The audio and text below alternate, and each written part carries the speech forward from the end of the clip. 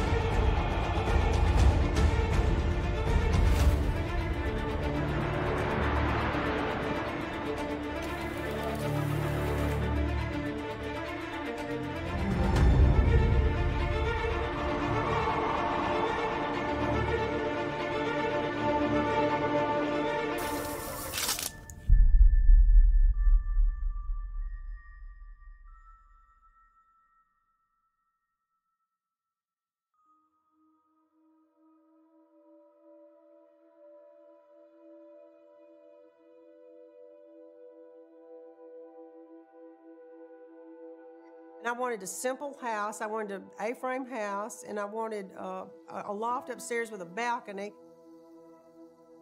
And when we first drove by here, it was just a beautiful meadow. It was covered with wildflowers. It just took my breath away. And I said, that's it. I had the house subcontracted, built like I wanted. When they started building, we noticed that there were some strange things happening. The doors would slam. I mean, nothing else would be blowing around, but the door would slam. They put the doorbell in, and it would ring. And you'd go to the door, there's nobody there. I remember deadbolting the door and going upstairs, and as soon as I got upstairs, we heard bang! I looked out, and the door was open, but it had the deadbolt still sticking out. This house had a lot of activity that was unusual, and we knew that. I made peace with that. I lived with that until 2011.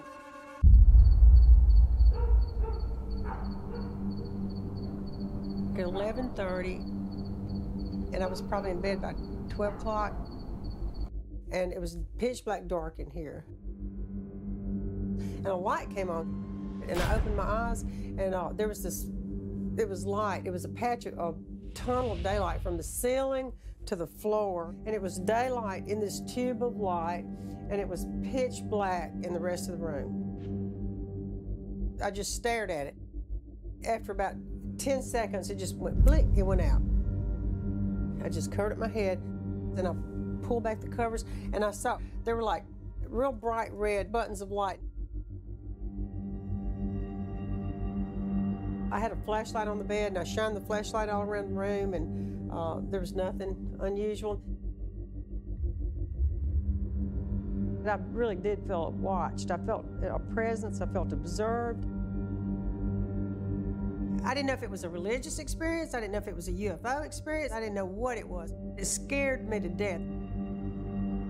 That was a turning point in my life because I decided that I would not stay here by myself at night. I never mentioned to hardly anybody in this town about the paranormal activity in my house because I wasn't sure how they would take it. It's in the Bible Belt, and I didn't know how they would take it. Florence is a suburb of Jackson. It's in the statistical metropolitan area. This is a community that's got good neighbors that probably pretty much keep to themselves, and that may be what makes them good neighbors. I think that people are real nice. If somebody dies, everybody comes and brings food, and they go to the cemetery, or they go to the funeral homes, or do what they can for you. We just country. just country.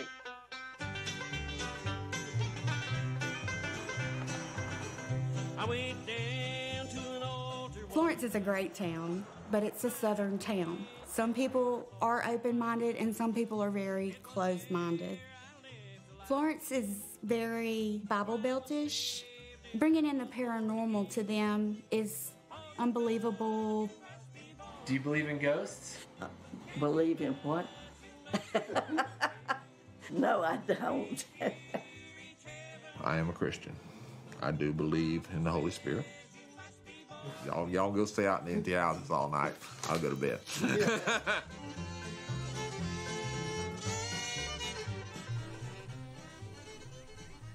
I was embarrassed because I thought, I'm just going to look like an idiot. So I didn't tell anybody until it became known enough that I knew they were going to do a little news program on it. On the outside, it looks like your typical home, but inside is anything but normal. The candle just got up and landed over there. It didn't just tipple over and it didn't shoot over, it just kind of levitated over there and landed on the floor. We saw it, we both saw that.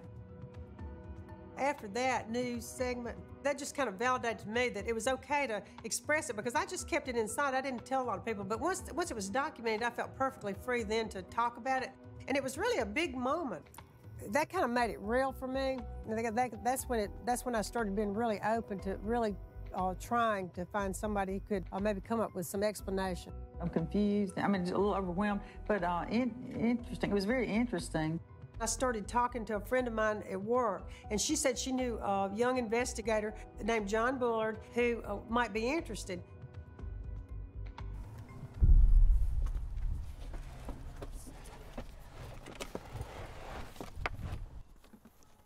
My name is John Bullard. I'm a marketing director for about 40 different restaurants. What got me into the paranormal is ever since I was a little child, I would sometimes see shadow figures, I would hear voices. And I didn't know if I was crazy or not, and I wanted to validate it for myself. I didn't want to validate it for anybody else. I just wanted to figure out that I wasn't crazy. I started doing research about the supernatural and the paranormal, and I kind of, over time wanted to test the waters, so I went to supposedly haunted places to test the waters to see if I could actually capture something, if I could feel something, or sense something that I sensed when I was a child. We accidentally called an incredible spirit voice EVP, electronic voice phenomena, and that kind of changed me. What's that one over there in the woods? You see that? It is in the woods. You see it? What? Oh no, that's shine closer to it. Shine. What's that? What was that? What? Did you play something that said in here? No. Did y'all not? You didn't hear that? No. Shine. There. Did you hear somebody say in here? Did someone just say in here? Did you hear that? I heard that something. I'm kidding. I'm sorry. Well, my biggest goal that I set in my mind was to document evidence that was clean, clear, and easy to view.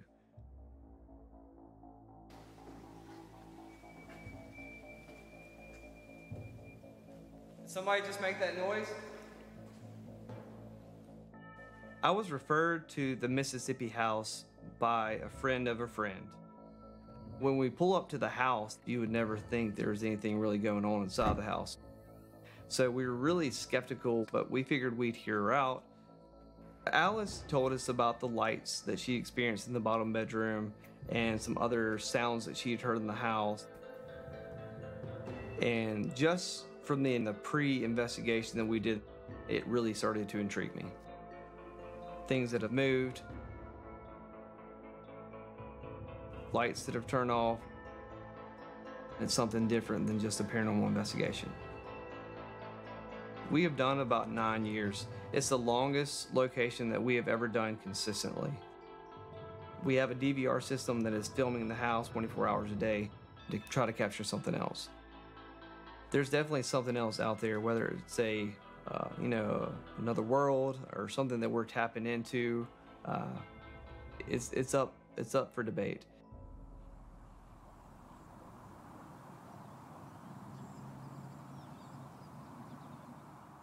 I have something very special for you today. We have Brad Cooney. Brad is part of the Mississippi House, and it is very well documented as a place that is haunted. So tell me a little bit about the house. Just about everybody who we bring in there, it creeps them out. There's a different energy in there, like you mentioned in your opening. It's very well documented. The evidence is captured. It's amazing.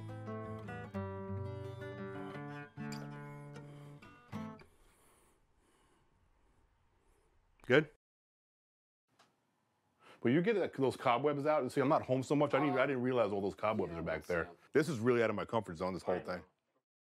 So I've lived here 12 years now, and this is where I do all my podcasts, and throughout my boxing journalistic career, I've accrued quite a few things in the boxing world, writing for magazines and writing for boxing websites. I've met just about everybody there is that's anybody in the boxing world. Mike Tyson, Oscar De La Hoya, Floyd Mayweather. I don't go to the fights anymore, though. I don't cover it. I did it for a lot of years. It was just time to start another chapter.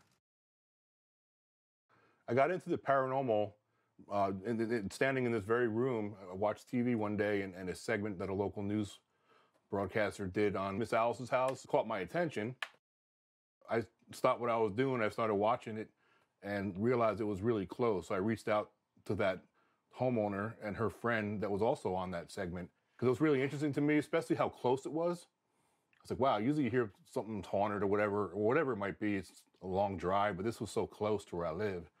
So I would be interested. It'd be really interesting for me to see if they'll have me in there and take a look around. So that's how I started getting into the paranormal, and it just took off from there. I met Alice, and when she told me her story, I believed her instantly. In fact, the first day I came here, we had some activity happen in the house, which really piqued my interest at that point. It actually, they said it was heading towards the stairs, and when we went out the door, oh. Right there. The next week, I came back again. I captured some more evidence that I felt I couldn't explain, and it just blossomed from there. We'd had major equipment failure because there's spirit activity all up in this sucker. But this is a REM pod that's going nuts. I learned some of this stuff through research, trying things. Then I got to where I would buy some equipment. That's kind of how I learned how to investigate. Brad Cooney came along a few years ago and really helped out to what we were doing in the Mississippi house. It's good to get two investigators who are separate, who originally never knew each other, who come together and are experiencing the same things in the house. This is I'm beginning my third year investigating this house. Once I think I've figured something out, something else happens. Some things I've debunked in the home, but many things I can't debunk. And that in itself is why I keep doing this, because there's things that happen here that I just simply can't figure out why it's happening.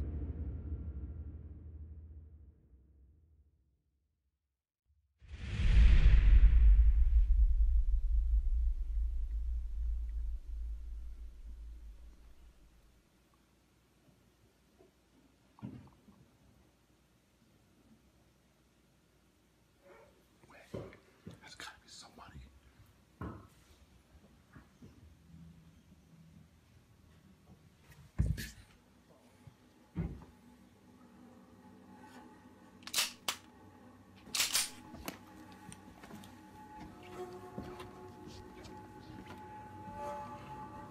Ask if someone's in there.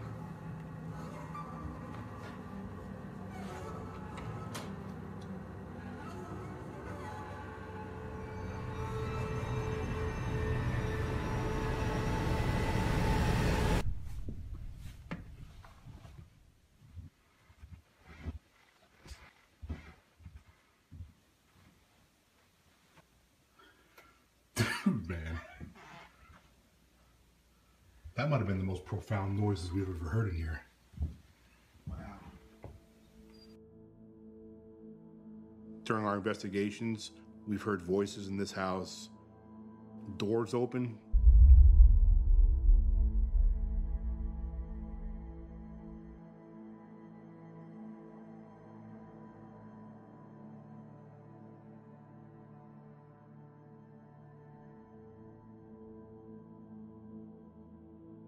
We've seen lights shut off. So we would start asking, can you shut that light off again? And we've actually gotten direct responses to where the light would shut off. Can you make a noise or do something for us that'll tell us that we're not alone in here?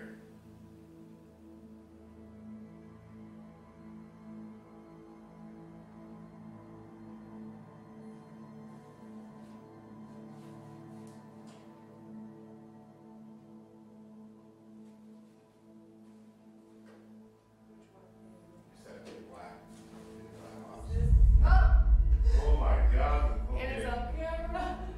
The chandelier just shut off by itself. We believe it's possible that spirit activity, spirits that hear us, are communicating with us. And we try to get as much of that as we can for possibly a breakthrough.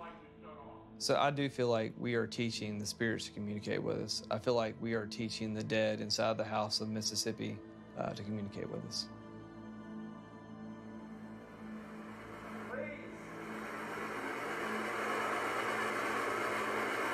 I feel your static charge energy. Turn it off for me, please. There we go. There we go. There we go. We use a lot of trigger objects inside the house. We started putting a baseball or two baseballs on the staircase in the Mississippi house. And for a while, we set them up there, and obviously we try to communicate to the spirits that we wanted them to move the baseball, to roll it down the stairs. We want nothing more than to hear the baseball bounce down those stairs and hit the floor. That baseball sat idle for days. But then one day just decided to up and move and fall down the steps by itself.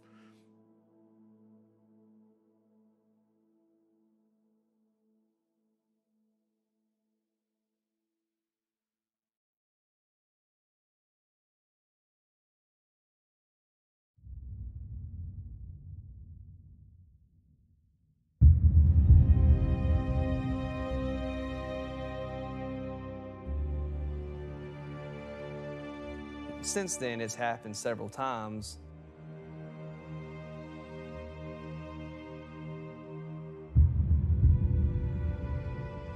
What the hell's going on in this house? Why do things move that aren't supposed to move? Things defy physics. I want answers. What happens when we die? Do we retain our consciousness when we cross over, and this is what we're hearing and seeing in this house? The ball moving has intrigued me the most. That's something that I'm really hungry to find out. Why? Why is that ball moving? Is there something behind it? Why? I have no idea why this is happening. Let's bring in somebody who might. I think that's very, very important.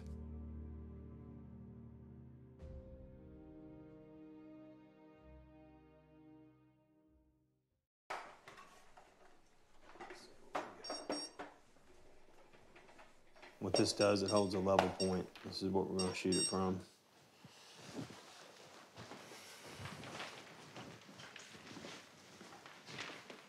Zero.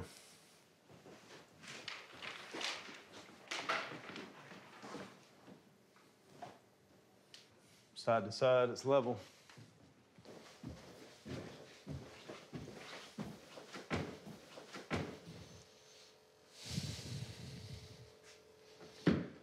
And there might be a little slope up here, but Way up there, yeah.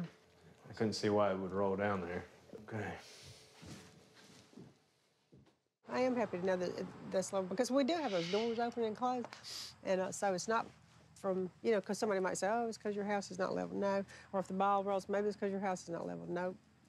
I mean, what's crazy is your house has been level Since a long time. 06. 06, uh-huh. Yeah, the measurements are still the same. Yeah. I hope that by bringing experts in, that there will be some discoveries made that will be important to us all. How can objects move that have no apparent energy source? There's obviously an answer, but we don't know it. There's some sort of convergence of energy here that we can't explain.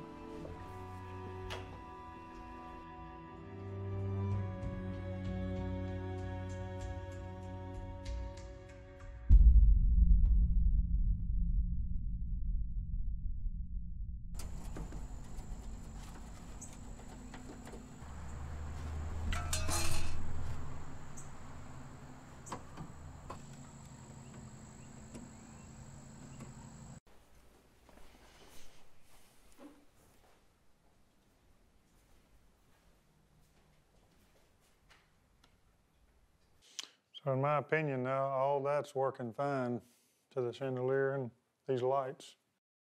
And I checked the breaker's shutting it off and good voltage there. This dimmer here, it works fine. Sometimes the dimmers will go bad and make it, go dimmer. But that seems to be working fine at this time. I'm not finding anything wrong with it. So I'm not seeing anything out of the ordinary. I would have liked to have seen it doing what y'all said it did, though. That would be interesting to me. I think the electrical's fine. There's nothing wrong with it. I think you're looking at something else.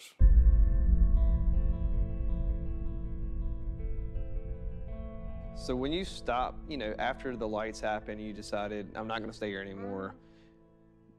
Did you think about it when you weren't here the first few nights you didn't stay at the house? Were you kind of wondering what was going on? Did you think about coming back and trying to stay at the house again? Or after you made that decision, that was it? No, that was clear cut and I'm out of there. Yeah.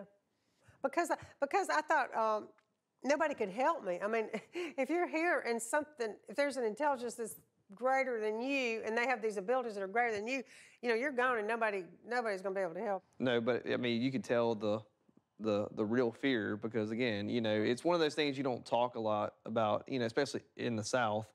But when it gets to the point where you want to reach out to somebody, which I'm glad you did, because we uncovered a whole mountain of stuff, I think there's times that we could push ourselves, but this house sometimes is so intense, I have to back away. There's only so much I could take, I have a passion for this field, documentation, but this house will push you to a whole nother limit. Well, you brought up a great point about, because people have asked you and me also, why would you be scared if you've been in there so many times? It's because we've experienced what this house can do. And when you're in this house by yourself, when it's dark, lights are off, doors locked, it's a different ballgame. Well, it's interesting that, it took the lights to be the tipping point for you to reach out and actually express it and start getting people in here to help you. I mean, maybe somebody else has experienced that. Maybe somebody else understands what it might be.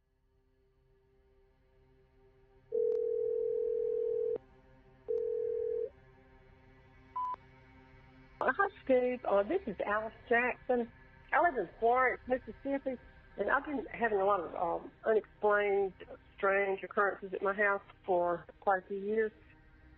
I'm actually having trouble living there. I don't have any idea what's going on.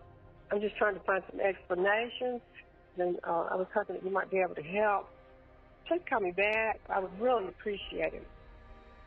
So I was invited by Alice to come and investigate her house. At first, I was a little hesitant, but I talked to her on the phone, and something really is troubling her. I could just tell how sincere she was and how much this house scared her. I mean, the fact that it's been 10 years and she hasn't slept in the house. The fact that she's opened it up to other people trying to figure out what is happening here. And they showed me a lot of things that I couldn't explain. There may be something paranormal happening, but it could be anything, but I want to start checking things off. Okay, I know it's not this, and I want to help them get to the bottom of it.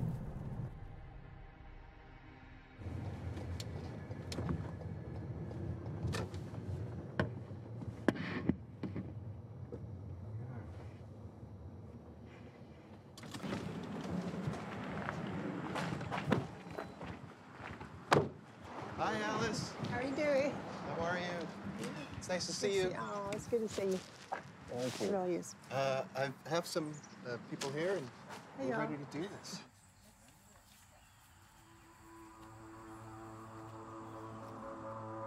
John and Brad realize that they've sort of done about all that they can.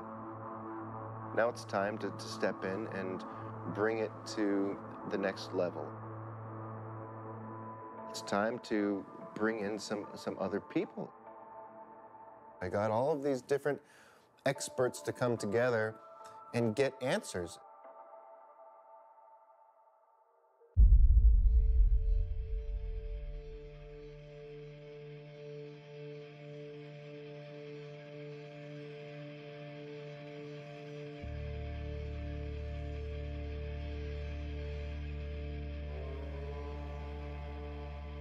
Millions of years ago, when the dinosaurs walked the earth, this area was actually the bottom of a shallow sea. If you find a dinosaur bone in Mississippi, it's not going to be a land-based dinosaur. In fact, there's a huge prehistoric whale in the Mississippi Science Museum. All this life settles to the bottom and over the eons becomes limestone. Florence was an early area of mining for this limestone. The house is not an 1800s house. The house was built in the 90s. And even at the construction of the house, she already had experiences going on. To me, I would assume that's something associated with the land and not necessarily the house. What we're saying is that these large deposits of energy, these things can be drawing from that. There's that much more here. That theory holds true that whatever's happening in any haunted place needs energy to do what it's doing. That's like, plug right in,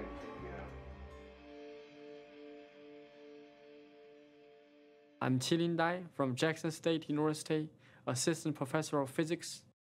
There is a theory out there that limestone can perhaps retain energy and release it.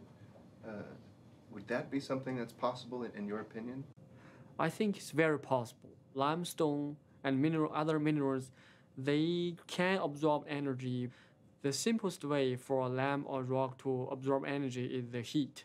So they can be heated, so then they have this energy, thermal energy, and then they can deliver this energy. So energy can be transferred through them. Do you think that anything like underground water or moving water could create a static charge? Is that even a possibility? Moving water underground, the earth cannot create any charge. Maybe because of lighting something from nature, it can be charged, but they cannot create new charge. So this is a law. Okay. So you can see here, and this is a ball here, and where's the ball? See that little circle right there? I see it. Yeah. And what happens a lot of the time is it will propel forward and just start to fall down the stairs. And in your opinion, would it be possible that energy could do that? It's not earthquake? That was my first thought. Yeah, it's a... Michael Denon, I'm the Vice Provost for Teaching and Learning here at UC Irvine. So it's really interesting footage like this where you have like a ball, in this case there's the ball on the stairs, and then it suddenly moves and rolls down the stairs. First of all, it's a ball, so that's kind of makes it a little easier because those do roll. The challenge is figuring out what would have kicked or got the ball rolling. The dramatic part is simply that the ball starts at all. Being on stairs, once it gets going, it's going to fall down the stairs, and that part is pretty straightforward. This is a bit of a challenge. You can't deny that the ball moved. I can speculate, I can say things like, there's a little bit of shaking in the house, some wind you didn't notice, which is harder to believe because wind's hard to move a ball. There's a lot of ways I can imagine. If I want to fool you, I could certainly set up ways that a ball would move with nobody home. If the ball is made of iron, and then they have the magnets to attract or repel, that is different story about this. So you think there maybe is more trickery than... Yeah.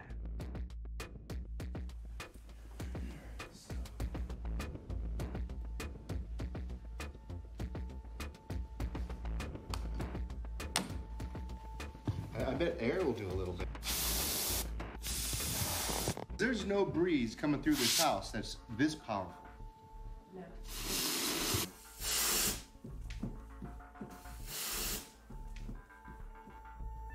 A ball can move by itself. Maybe we could not see the force. For example, like air. We cannot see the air, but we can prove there are air there. We could not see the motion, but we can see the results. We can see that it's moving.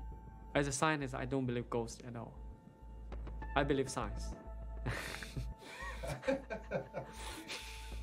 Without it being a complete hoax, how would you explain something like this? I know ultimately the end result is a physics action, right? The ball starts moving. So the immediate cause of that also has to be a physics action.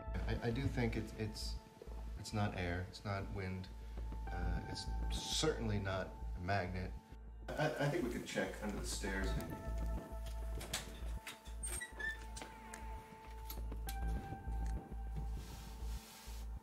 There's no holes here.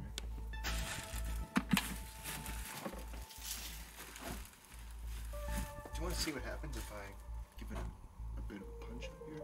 Yeah. See if the ball moves? Yep. Go ahead.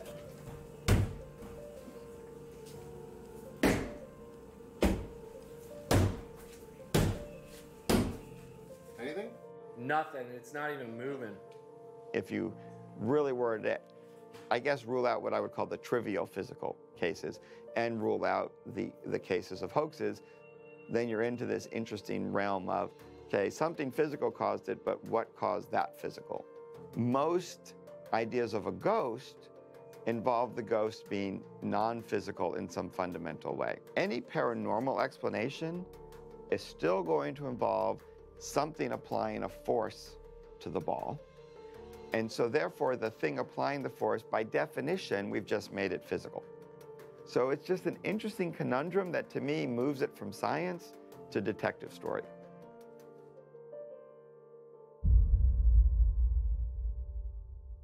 In the years that I've been here, I want to experience some lights. I've seen so many things in this house and with my own eyes, but that's what I want to see. Those lights that you saw. We got all kinds of just great stuff and just stuff that's just direct responses, and it's fully intelligent. You know, it's not residual. It's intelligent stuff happening in the house, but there's that carrot that's dangling. It's like the holy those grail. lights. The holy grail of what we're trying to capture here is the lights that Alice saw. Over the years, I've experienced one thing with lights. I was upstairs in the bedroom at the Mississippi house with the door closed. We were doing an EVP session. It was me and one fellow investigator.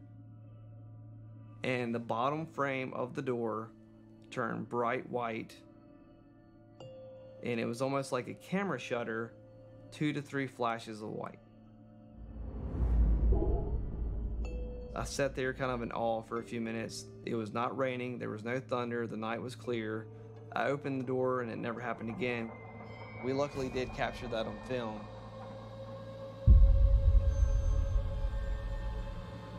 Miss Alice has had experiences with the lights. These are the lights that have scared her to where she doesn't want to live in this house anymore. I personally don't feel that's a spirit activity or ghost. I think that's something different. Perhaps extraterrestrial. It's something different going on with those lights.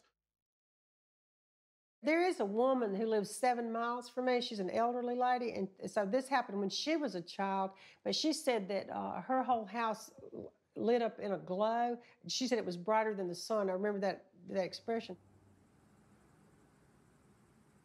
Many years ago, when I worked in Florence, Alice was in and out of the library where I worked a lot because she lived close by. And I was telling her about this light that I saw when I was growing up, right down in this community. And I was asleep at night, and I was awake and just in a flash, and my bedroom was lighter than, well, it was just a white light, a clear, white, brilliant light. Like flash bulb, bright. Yeah, just something like super bright. The trees and the house on the hill and everything was just brilliant light. It just faded away. And I just went back to bed, went back to sleep. You know, there's too much space to be the only ones here. She doesn't know what that is in her house, and I don't know what that was at my house. It's strange, it's really strange. The woman I spoke to about Alice Jackson, yes, yeah. She had said that in her bedroom, there was a glowing light, and then disappeared. In your opinion, is there anything in terms of energy, science, things that are happening that could create an illuminated ball of light? A light cannot happen spontaneously. It has to have origin to have this light. If we have other light, maybe reflection from window from other place, it's possible to have that. Or they have other energy transfer to become light, like thermal energy, electric energy. So it's kind of a complicated question to be answered simply. There's a phenomenon in nature called St. Elmo's fire, which is a static electricity discharge. If you have a buildup of static electricity for some reason, yeah, it can cause a glow, especially if it has some kind of medium to act on it. Sometimes all it takes is just dust in the air. If it were ball lightning that she was seeing in her house, she wouldn't have to ask, because it would tear something up, because this is a lot of energy. It's very destructive. Strange lights are often the easiest to offer different explanations to. Of all physics phenomena, light is the most flexible in a weird way. The challenge is often recreating them or figuring out exactly what did it at a level that would make someone confident that it really was just a physics effect.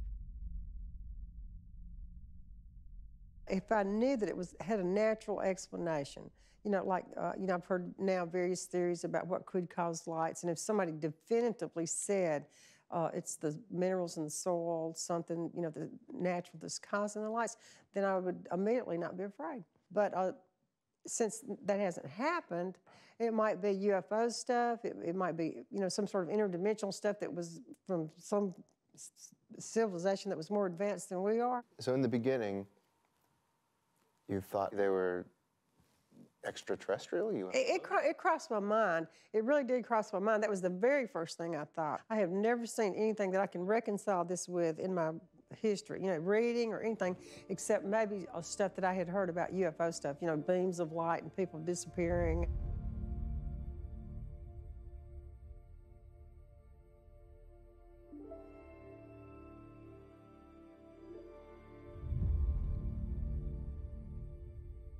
My name's Calvin Parker, and I was abducted in 1973, October 1973.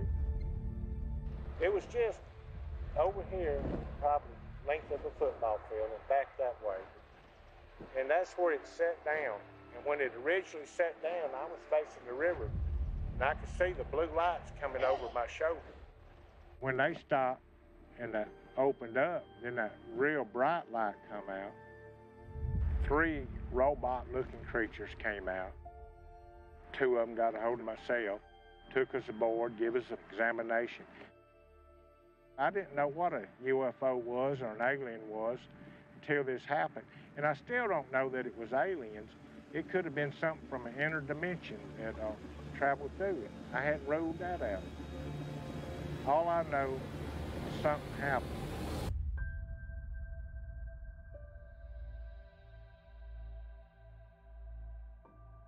Certainly from modern physics, we do believe that the world is multidimensional, more than just the 3 dimensions of space we move through and the 1 dimension of time. Most of what we understand about physics is probably best explained with extra dimensions. It becomes interesting to try and figure out and understand what that means for things like multidimensional beings and how different things interact with our reality. And we're not even at the beginning from a physics point of view to make statements or understand about that. I think that's an area of physics that we're going to find fascinating in the future. I do think that the potential of extraterrestrial life is there. Do I think it's in Alice's bedroom? No, I definitely don't think she's, waiting for the next alien visit. But something scared her, and that's what we're trying to figure out. What is it? I think it's something paranormal. This is something ghostly. This is something of our world. I don't think it's anything that has to do with outer space, UFOs, or extraterrestrials. We are recording. Ready? Born ready.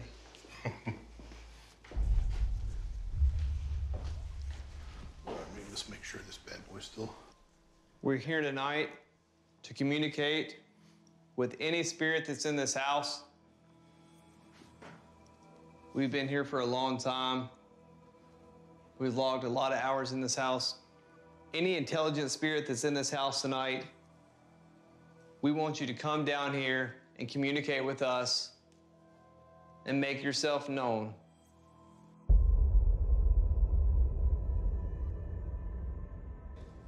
There's devices to alarm to let us know that you're near us. We want you to come down here and just like you have many times before, let us know that you're here. Let us feel your energy.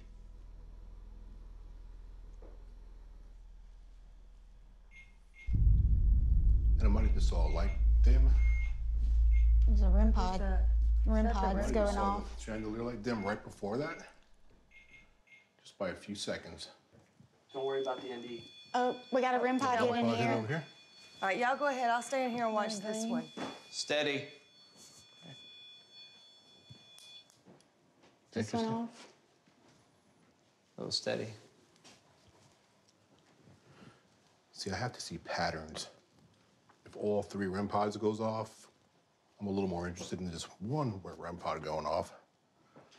I'd like to see like the light go off and the REM pods go off at the same time. That'd be much more convincing for me. That'd be pretty awesome.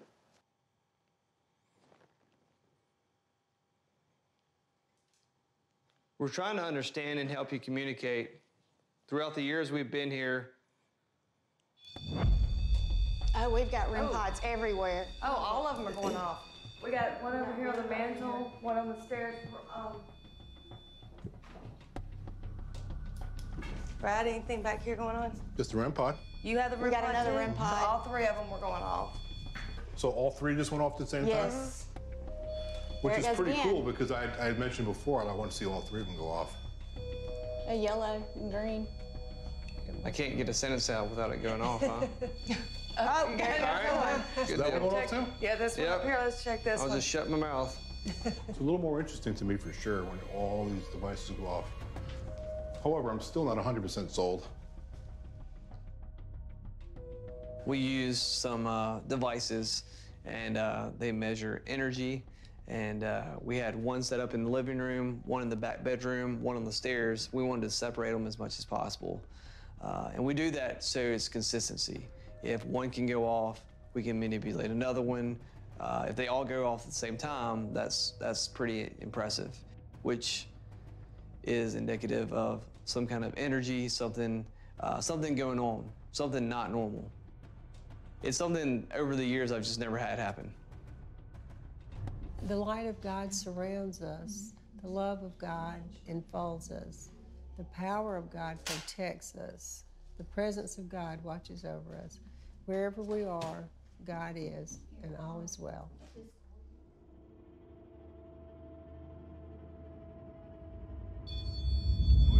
There's a REM pod here. Where's that REM pod? Is that REM pod up there? Back bedroom. Back room. Is that you or is it going off? Back room, hit. Okay, great.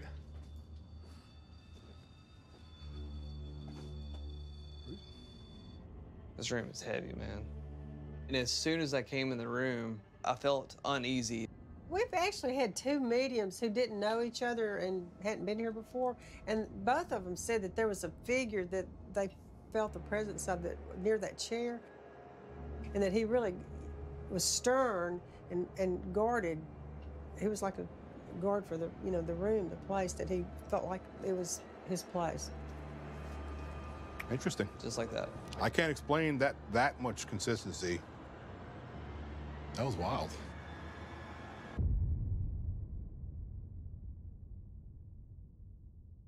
Alice has had psychics investigate the house before, and she wanted to have another one take a look around. And I don't use psychics on many investigations just because it's very hard to quantify what they're saying. But this was important to Alice. So we got somebody from out of state. They came from California. One thing I did think it was important is using a psychic or a medium who has never been to the house before, and even furthermore, making sure they didn't have any idea where they were going. She didn't know anything, only because that would lend more credibility to what they were saying.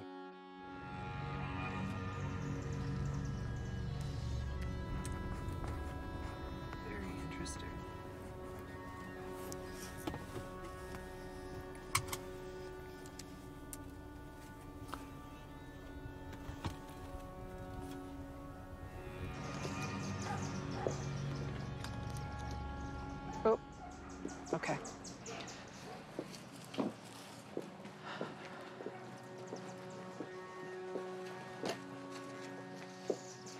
Now, do you just want me to go on in?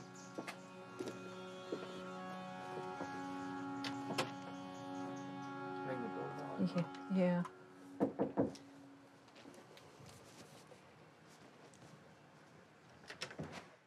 Hi, I'm Jill. I'm Alice. Come in. Nice to meet you, Nice Alice. to meet you too. Thank you for having me here. Absolutely, we're delighted. Where would you like me to go? The house is yours. Okay. It's yours. Very good. So what I'll do is I'm just going to start down here. I am not going to say too much at first. If you have any questions, though, for me, feel free to ask.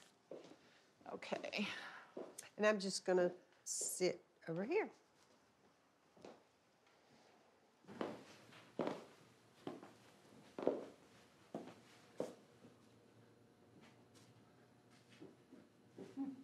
Is this a door to go outside? It is. You can open it if you like. Do you mind? No, okay. not I at have to all. do this. I have to. Not at all.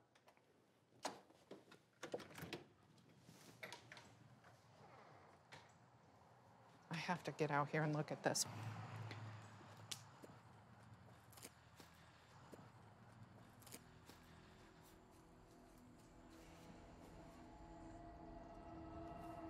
It's very interesting.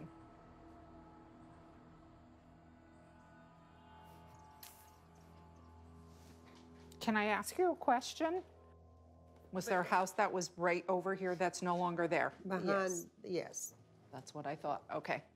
That's important to me.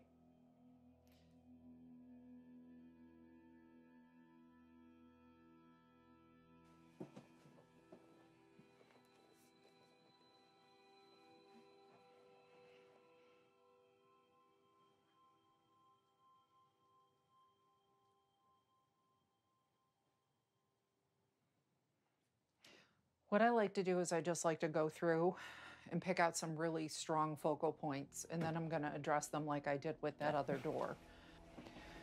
I'm just checking everything out. Huh. Okay.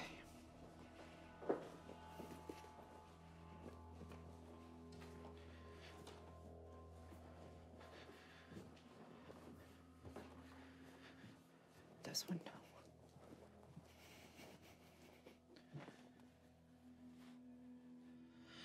Wow.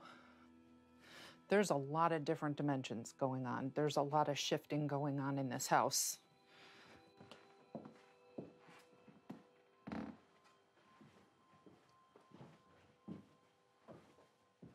Okay. I'm going to ask you a couple of questions. About a week ago, I started having some very unusual dreams that turned into what I call a series. I document them. I have a dream diary. I also sometimes sketch. What is so unusual is as soon as I saw that door and went outside, I knew this was the door. Mm-hmm. This is the sketch that I did. The walking stick leaning up against the door. Do you have a walking stick? Hundreds. That's insane. With faces, I collect them. I don't even know if I should say this. I don't know. I'm a psychiatric nurse. I've heard of murder stories. I've heard of abuse of everything. I don't want you to panic. It's nothing to panic about, but it is, to me, it's a very sad imprint. Mm-hmm. There was somebody killed in your backyard. I do think there were landowners that lived here initially that did not treat people so well. Mm-hmm. The male, I feel him here. I don't use this phrase very often, but he was an evil person. Mm-hmm. And I do think he had something to do with the man that was killed in the back. He's going to do whatever he can to try to get you to give up. If he could burn this house down, he would. Like I keep seeing things on fire. It's constantly setting fire, constantly setting fire. We had a number of people who heard that. Is that a fire alarm? And that's weird.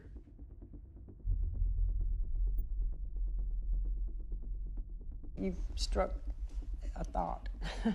I've heard of history of fires in this town. Florence burned several times.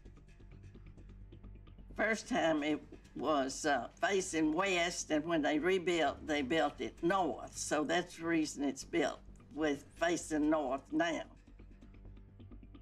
Do we know what caused the fire? From what I know, they don't know. I mean, you know. But the fire created, whatever the fire was, created the geographical reconfiguration? Uh-huh. And that's what he was saying, that they, you know. Where is that? Is that it right there? I think that's it.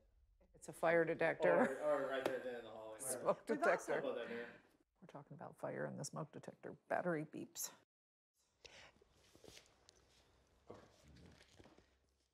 My neighbor, Erin, next door, moved there when she was 5 years old. And she's had a very significant part in this house. But the main thing is that when she was 5 years old, she would tell me that there was something buried in the backyard. And I would say, what? And she'd say, it might be a body. I've lived in this house next door since I was about 5 years old. And ever since I've lived here, I've always thought there was something different about next door, even as a child.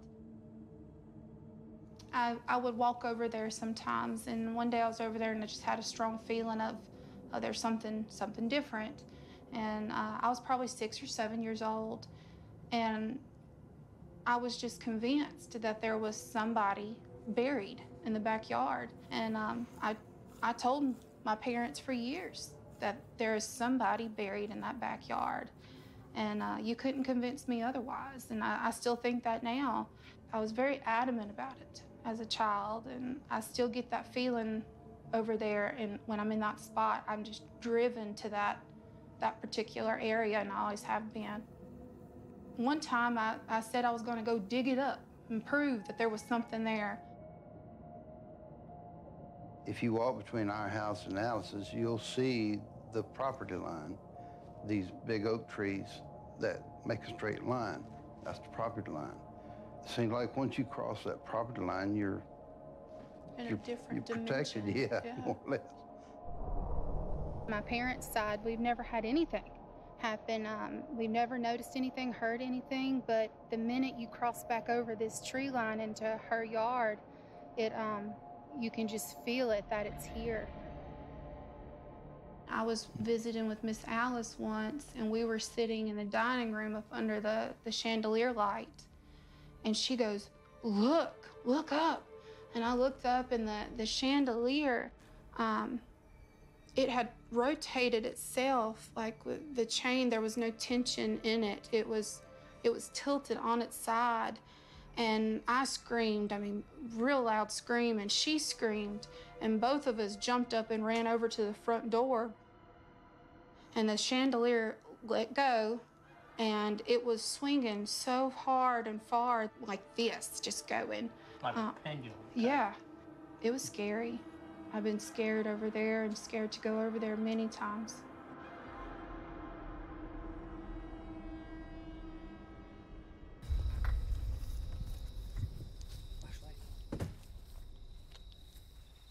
Here, give you a light. Thank you. Hey, Erin. Hey. So, I'm doing well. How are you? Good. Good to see you. You too? How are you? I'm good. Long time no see. Yeah. You doing all right? Yeah, I'm hanging in there. Good, good. so we're going to go to where you think there might be something in the backyard. Yes. Okay. A couple of spots. So we're going to follow you. Okay. Okay.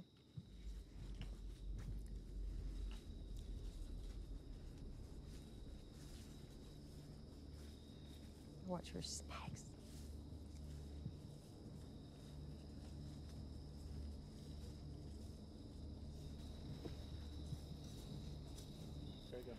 So you felt like drawn to this spot? Erin? Yeah, since I was probably about 6 years old, I've always thought that there's something over on this land, and every time I was in this spot, one of the stronger ones, I've just always thought it was a body here or something significant happened to a body here. but this is one of the main ones. This was the one that I came to when I was real little. We would come over here and play like little tea parties and stuff in her backyard. She'd let us, and I just didn't want to come play in this spot. Aaron actually did find 4 bodies near the Pearl River. People knew they were there from the Civil War, and adults were trying to find those bodies and they couldn't. Now, the guy told me that when he took me along, that sometimes children are more open to things that adults want to be closed-minded to, and so he wanted me to try it. And everywhere that I walked over and they crossed, they put a flag, and then later that day went and did whatever they do, and where I had marked, they found all 4 bodies. That validates your feeling what here. Yeah, I right. mean, what else? How could you have more validation than that? That's impressive. Well, you want to try to do a EVP session right here? Sure. Are you okay with that? Oh yeah, until I fucking run. Look, you know you can grab onto me. You trust me after a few years, don't Yeah, you? I'll do it. I got it. All right, you ready? Yeah. Okay. Is there somebody out here in the yard or the land? Can you give us some kind of sign that you're aware that Aaron is standing right here? Do you know Aaron?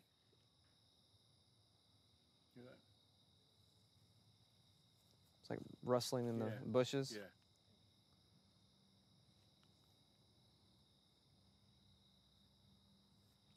Is there something buried in the yard?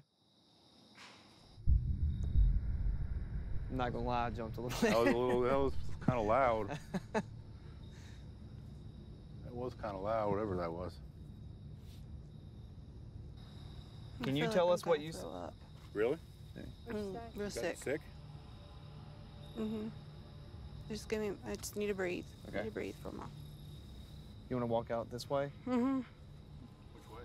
Just over here to the bushes. Oh my God. You okay? Mm-hmm.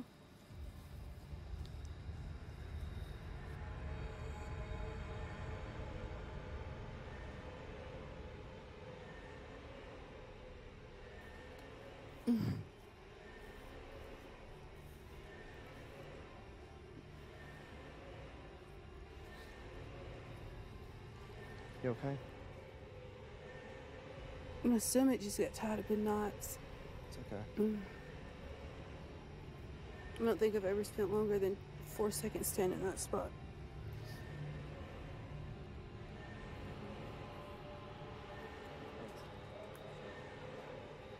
Hey guys, let's get Aaron inside. Let's wrap it up for tonight.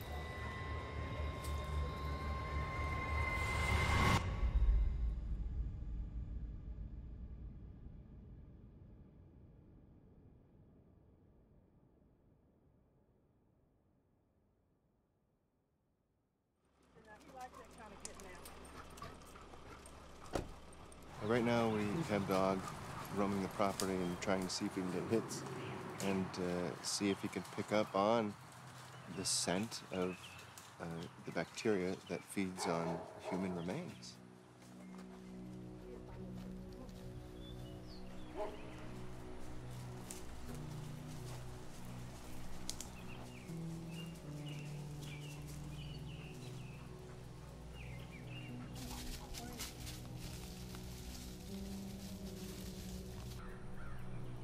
Probing to aerate the soil so that if there is any cadaver source here, it will allow the odor to come up easier and make it a little stronger for the dog to be able to work.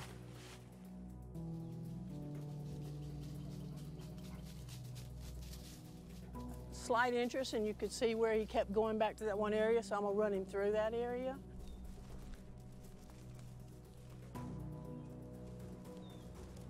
If it's someone buried, the dog's gonna show a lot of interest to the trees. If a body's buried somewhere and trees grow up, well, they use the body as nourishment. And so the tree takes on that odor, and it's in their leaves and things like that.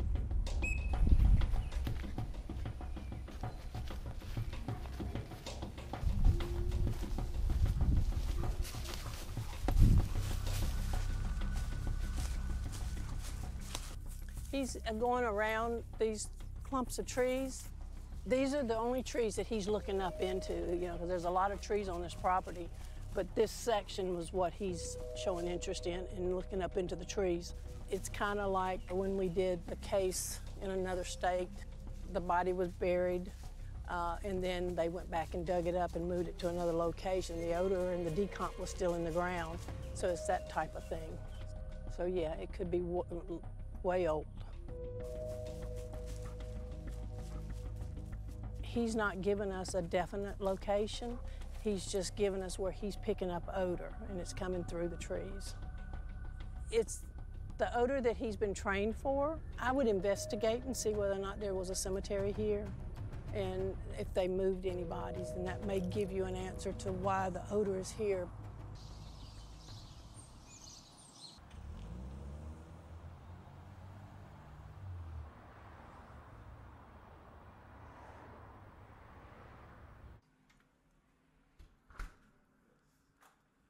We brought some cadaver dogs over there, right?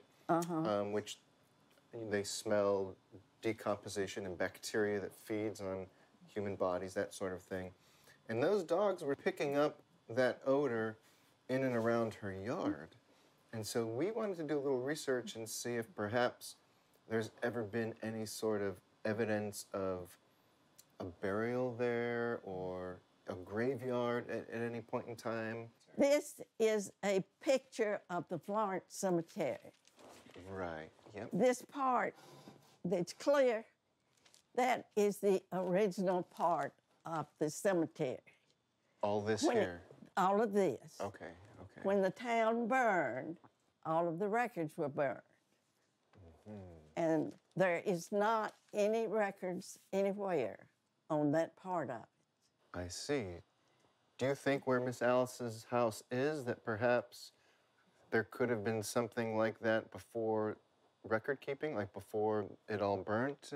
It could be, but if it is, I don't think there's any record of that. So if there was a grave of some sort or a burial where Miss Alice lives now, it would have to have been before the fire. Right. In regards to this, where is Alice's house? Is it, say, north? Okay. Is it east or west? All right, she's on this Clearance Road. Okay. So it would be up here. Okay, so her house is somewhere... Her house would be on down in here. So her house is around here where the unmarked section is. Right, it would be on by there. So there are plenty of unmarked burials in Florence, but no real evidence to show that it's right there on Alice's property. But nobody knows where those burials were prior to the fire. After the fire, everything was destroyed, all the records for the town. So there could have been something prior. We can't jump to any conclusions, but we can speculate. Would you ever consider moving back into the house and living here? What would it take? If I didn't live here alone, you know, if somebody else lived with me, I probably, you know, I could do it. I could do it. But alone here, I haven't come to that point. I mean, I haven't been to that place yet. I really haven't. I'm not saying I couldn't, but I haven't. I'm not right yet. Because I still don't know where I might end up. I hope this process helps her. I really do. That's the goal. That's what we're trying to. I think we're 80% there, to be honest with you. I think we're about 80% there. Are we ever going to get her back in the house, sleeping at night? I don't know. I hope through this process, it... There's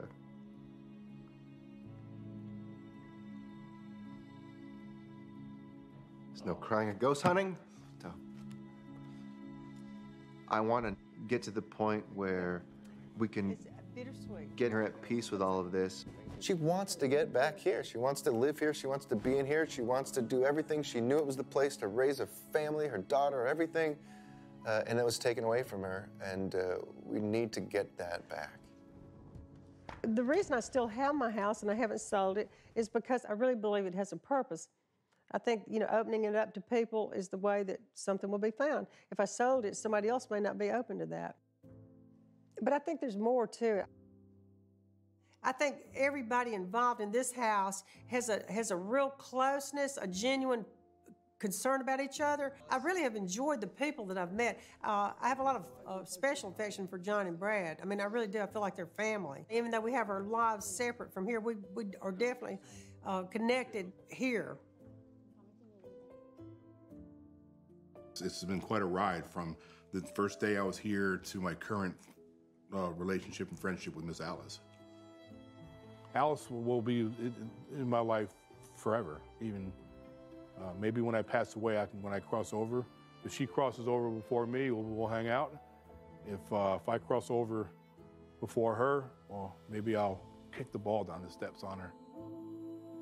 Being involved in investigating paranormal activity has become a midlife second win for me. It's something that I've found that I really, really enjoy doing.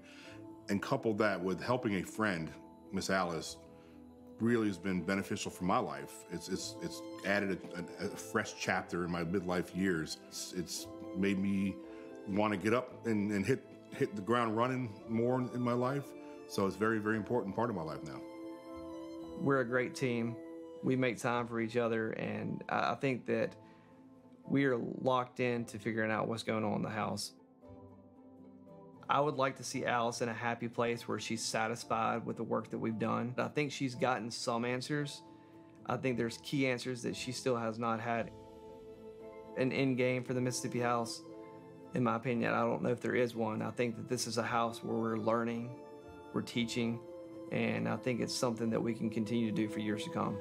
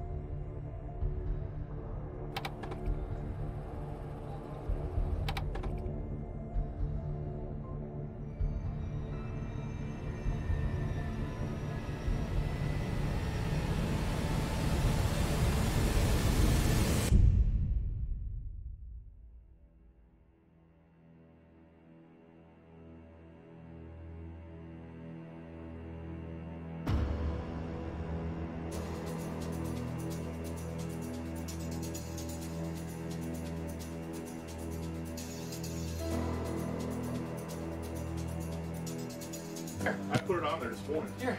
What do you mean you put it on this morning? I aimed that camera. You did? Cancel. Dude, you'd be the hero Hey, of the check world. this. I aimed the camera. Here, check it. How do you check it? I don't know. I got chills right now. Dude, that just did that. I wasn't near it. Nobody was there. I saw that. Dude, we got Dude, that. here. We got that. Do you know how to check it on there? How to bring it up on there? Yeah, this is gonna be quick right here. That's okay. It'll be. Dude, come on. You gotta be kidding me right now. Don't believe it. Yeah, here we go. Here's my last shot. It was rolling. Yeah, we got it? Yeah, it's not there anymore. All right, so I was inside and I was running around. I'm trying to get this gear sent out because we have gear shipping out today. Got the camera, I'm messing with that, and I'm just going inside of that house. And nobody was right here at all. Nobody was in the house. It was just me.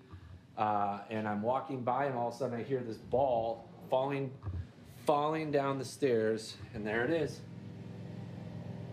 We're checking if we have it on camera right now. There's the ball, and it came from up there. I like it, but the fact that there's people in the house moving around, all that stuff, yeah, just kind of makes me like. I was the only one in the house. Yeah, it's true. You know what I mean? And I promise, dude, like, this whole thing's about honesty. Yeah. Like, I'm honest with you guys. I was walking with the ball as it was. We just saw that. I heard a noise and I looked over and it was like, dunk, dunk, dunk, dunk, dunk. I mean, this is the footage we've been waiting. Like, this is the evidence that we've been waiting to get. Who's that? Oh no, that means it's Malice. Uh-oh. Oh, dude. Can you pull it back? Oh, yeah. Yeah. What are your thoughts? I'm really curious what you think. I mean, you guys see this all. Look, see, okay, look at there's me. I'm going to pause it. I'm going to frame this. Yeah. Yeah? What? Get out of here. So we had a door move? I don't know. Whether it sounded like the front door opened or closed. But no, I definitely heard that. I thought it was Alice. Dude, I got freaking chills on my hair right now. Wait a second. Wait, no, get out of here. No, wait. What? Let's hear that. Okay. I think the wind probably blew the door open. All right. I mean, that would be my assessment. I think that's what it is. Okay. Honestly, I think. You know, everybody, just for whatever reason, leaves this door like this. It's really. Yeah. But that doesn't explain why. What do you think? I mean, it's happened in this house many times, like 8 or 9 times. So, I mean, it's always exciting when it happens. It's always exciting when it happens. I mean, that door sound is interesting. But the only thing is, I mean, it could be wind, right? Wait. Well, yeah. Ooh, the door is open? So it closes by itself. Wait a minute. Well, assuming it's that door. Because I thought it was that front door swinging open and hitting the closet door. But the door's open right now. So it either wasn't that door or was it a different door. Definitely sounds like a door closing.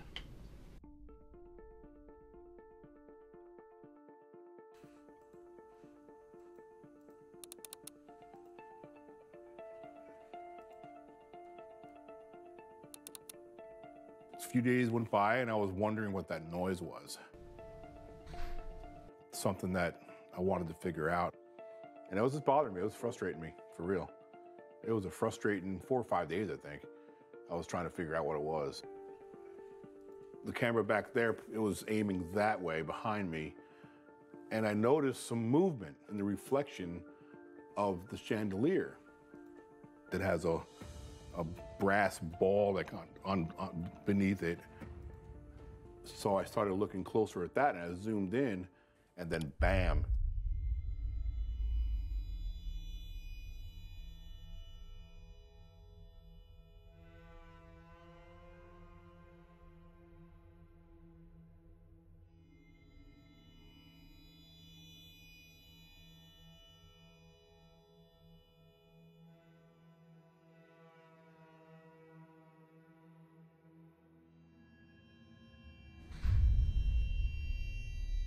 My heart started racing. What I saw, you know, with two different doors opening, and then one of them opened and closed. It's like something just came through.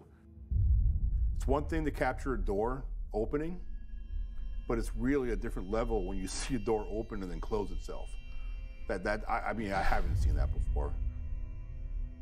Now, I can't tell you what the heck did that, but something moved not only the chandelier, but opened and closed doors. It's very interesting. That's important to me.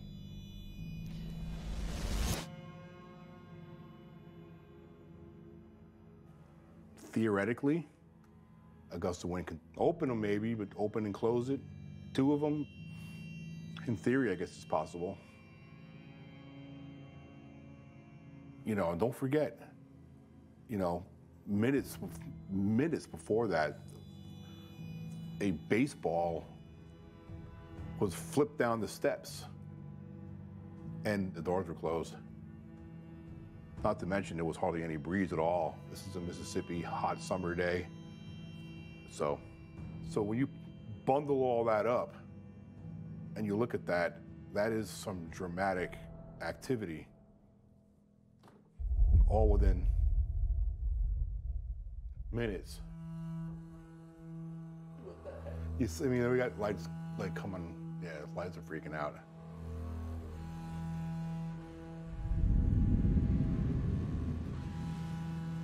I don't have all the answers. I just don't think it was normal. You know, was it a ghost? Yeah, it could be. It wasn't a human in physical form.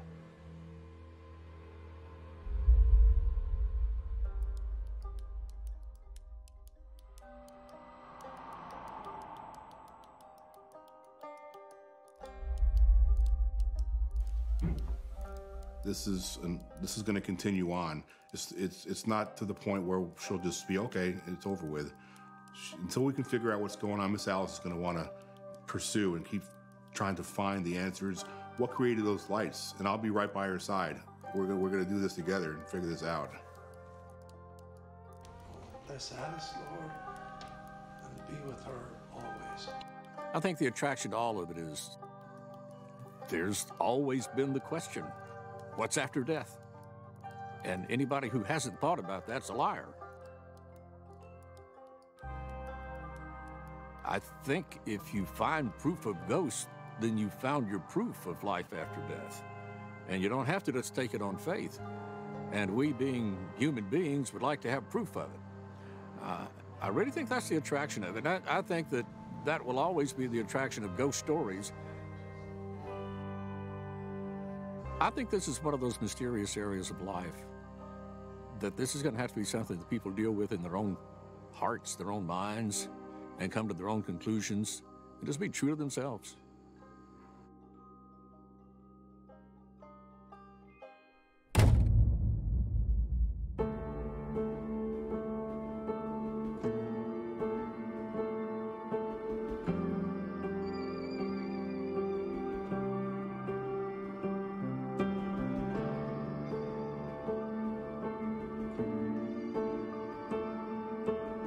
When I was growing up, my grandmother told us one time that they had a ghost at their house. Every night, that ghost would come there and go up the steps. So finally, they decided they would go and they would find out what the ghost was. They went out that night, and about the middle of the night, here comes several goats going up and down the steps, up and down the steps. So their ghost was a goat ghost, T-Bone.